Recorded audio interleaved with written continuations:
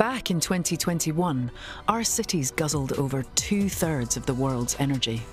The sectors most responsible for carbon emissions in 2021 were buildings and also transport. Cities around the world, from Kolkata to Reykjavik, introduced clean buses and trains running on electricity and hydrogen. And New York retrofitted insulation, dramatically reducing energy consumption in its old iconic buildings. Believe it or not, it was actually dense cities that helped us to meet our decarbonization goals. Those that allowed people to live closely to where they work and where they play, and then empowering those from clean and renewable energy sources like wind and solar power. One city had limited land to generate renewable energy, so they pioneered new solutions to reduce energy use in buildings: Singapore.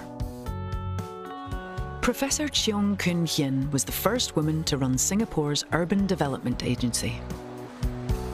Temperatures were getting warmer, and this really drove people to use a lot of air conditioning, and that meant that there were high carbon emissions. Buildings like the Kampung Admiralty were designed to maximise natural ventilation. We found that we only needed to put in 50% of the air conditioning capacity. I love the way the architect had visioned it. I mean, seriously, the architect, like 10 stars.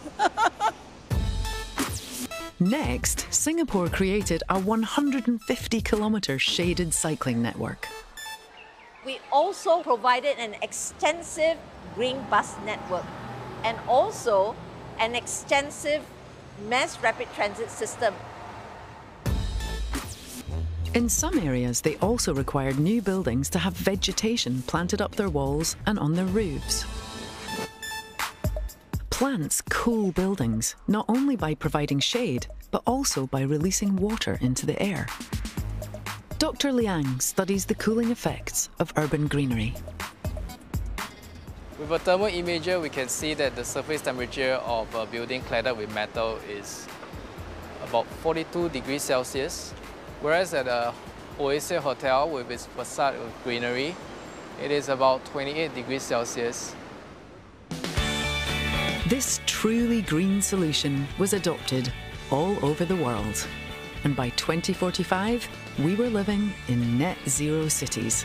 Clever urban planning, improvements to transport infrastructure, and new technologies in the building sector